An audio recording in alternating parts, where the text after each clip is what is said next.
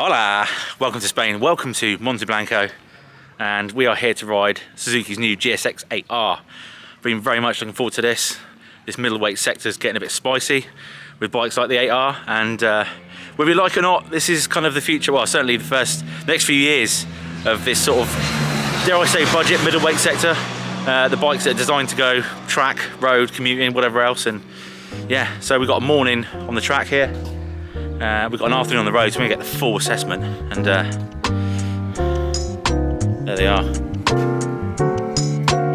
A fared version of the GSX-8S was never in doubt, but Suzuki hasn't simply chucked on a set of fairings to create the 8R. Aside from the obvious aesthetics, the main change is Showa separate function big piston forks, whereas the 8S wears KYB kit. And then there's some rather orthopedic Vario type bars, which lends the 8R a slightly sportier cockpit.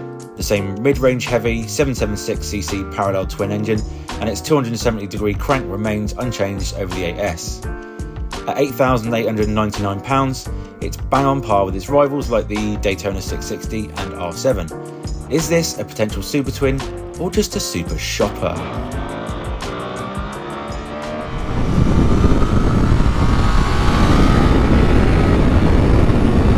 Here we go then. We've done the sighting laps behind Greg Black. Really good brakes, got to say. Surprising for its budget nature. But the chassis is so nice, so stable.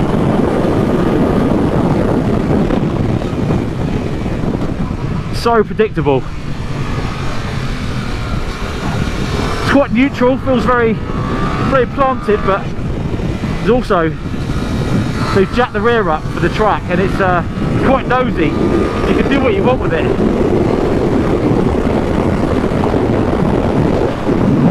Super agile.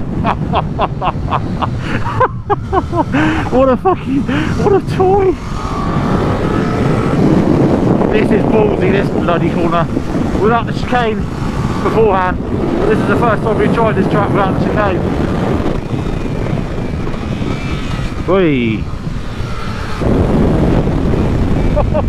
No chance, mate, no chance. Wind it in.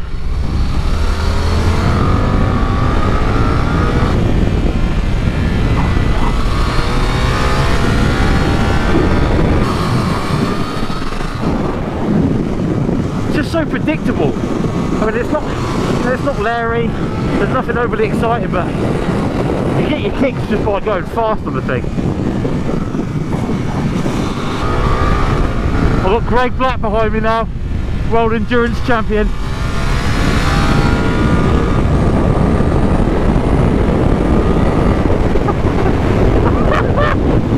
Oh, you bastard, look at him.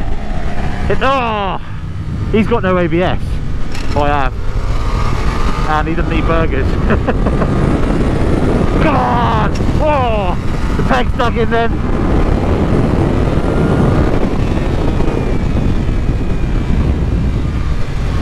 Oh! I've been cock blocked by Dan! Dan! Dan!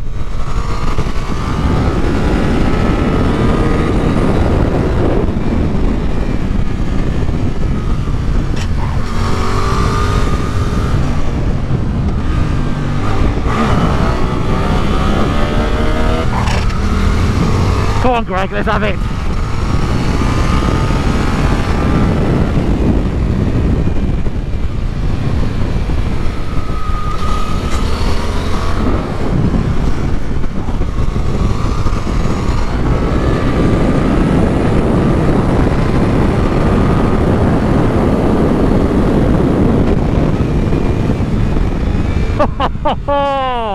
Yeah, boy. Just got to watch the ground clearance a little bit, especially for here. Oh, ballsy bastard!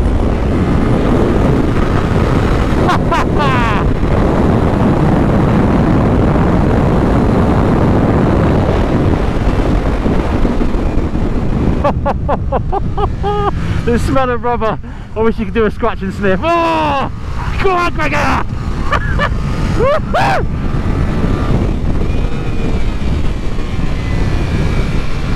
You know, people are moaning about being a parallel twin, or not just another parallel twin, and it's never going to pull your foreskin off, that's for sure.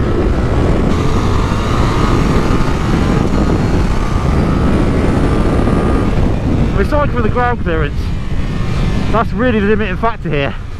The suspension's good, the brakes are good, the suspension doesn't feel cheap at all. Oh.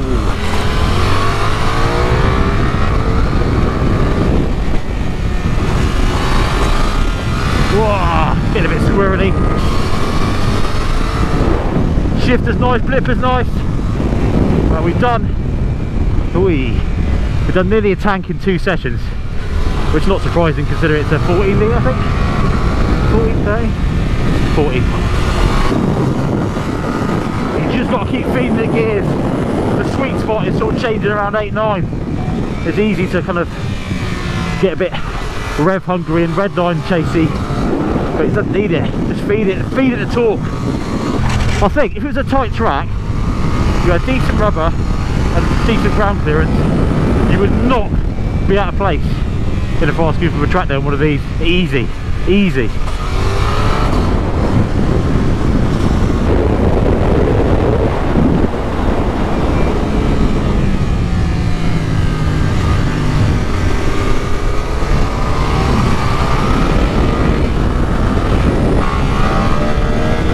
In A mode, which is the most aggressive, it's a little bit spiky for wheelies, but that's my excuse anyway.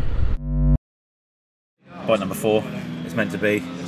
I've just asked for the hero blob to remove because yeah, we're lacking a little bit of ground clearance, but apart from that, I mean, the forks, obviously that's different from the 8S. Forks are different from the 8S, and they definitely feel a bit beefier, a bit stiffer. And you can tell that the rear is jacked up a little bit. We'll get the figures at some point. But yeah, looking good. We've got no toes left. We've got the ABS off now. Oh yeah, the ABS is definitely off. I mean, obviously we don't condone taking the ABS fuse out, but in the interest of testing and racing, I will be conducting this test. Oh, that's so much better. It likes to back in this beauty.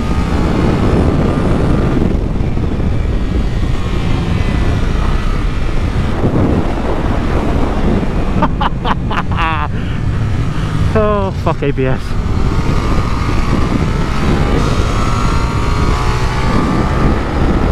Riding the curbs. Oh, beautiful.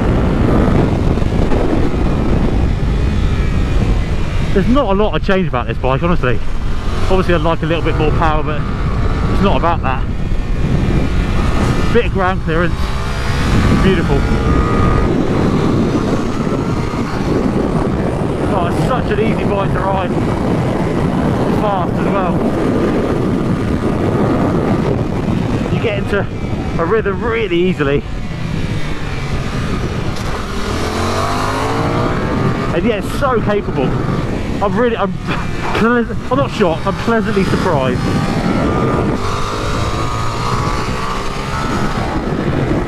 So we can get the slipstream.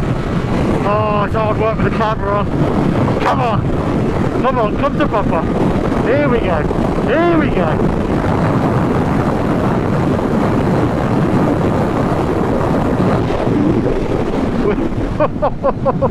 That's wide, that's wide.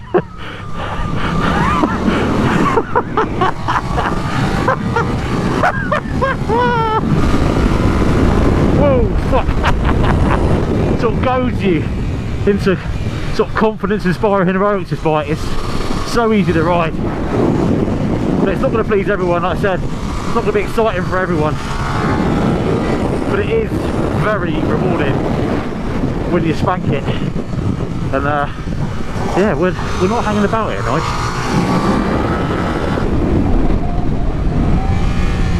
Oh, I've done it again. Go on, Babby!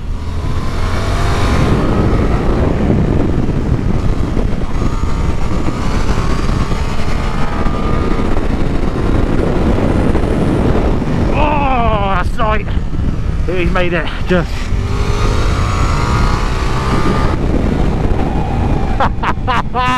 Fucking hell! Fucking... Oh, majestic!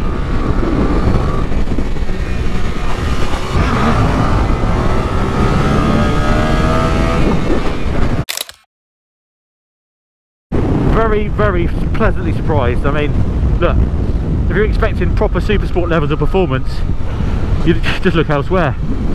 But with an exhaust, a bit more power, ground clearance, you've got yourself a very, very capable bike that will keep with super sports bikes in the corners. So, you know, it is a bit cheap. Look at it. The cockpit is, apart from the dash, I like the dash, but the general kind of ancillaries and yeah, the hardware's just a little bit cheap. Now time for some road action. I was just giggling the whole way around. Oh, mint. Dynamically, there's very little to moan about. Aside from the ground clearance issues and super quiet exhaust note on the fly, the engine mimics Dot Cotton after a pack of Marlboro Reds, wheezing its way to the red line and ensures the last few thousand revs are fairly pointless on track. Don't let that deter you though. The bulging mid-range is joyous to serve and fools you into thinking that you're on a bigger bike. I would have liked some adjustable suspension for the price, then again I'd also like a new GSX-8R. I'm sure with stickier rubber the need for suspension tweaks would become more apparent, but the chassis is more than up to the task. If you're expecting super sport levels of performance, look elsewhere. It's not a super sports bike. It's not far off it in the corners, but the power differential is the big thing. Actually, chatting to Greg, he has got a GSX-8S with a full system on and a few little tweaks, and it's making sort of 93 horsepower, which is not bad. He reckons with the ECU changes, it could be up to 100, 105 without touching the engine itself. So that's quite interesting to know. But yeah, I think, after chatting with my mate Easy a while ago, I think track days should be not novice, intermediate and advanced. I think track days should be sort of 400s, these kind of twins, 100 horsepower, 600s, 1000s, etc. Then you eliminate that closing speed, and I think it'd be a lot safer personally, but that's just my opinion. Anyway, right, let's see if I can get my leathers back on after luncheon and go road riding. Let's go. Fresh GoPro. Apparently this road is sex.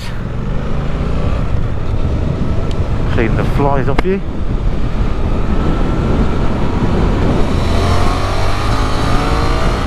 Oh, yeah. It's a little bit lively on the old rebound. Do you hear that? That's the sweet sound of GoPro audio failing on one of the sexiest roads I've ridden. So here's a summary. The impressive chassis continued to impress on the road. We were embroiled in a proper dangerous riding contest, and the 8R produced the minerals mile after mile. Stability isn't usually an exciting trait, but if it means you can ride like a twat and the bike beneath you responds, I'm all in. The only negative was the shock really, which lacks damping over high-speed undulations. Back in the real world, the 8R is a cinch to ride at any speed, and the motor really excels at legal speeds. It's super smooth, in fact the whole package is Mantequilla, and surfing that mid-range never gets tiresome. The additional wind protection over the 8S is welcoming, and coupled with the very accommodating ergonomics, longer stints in the saddle won't be an issue.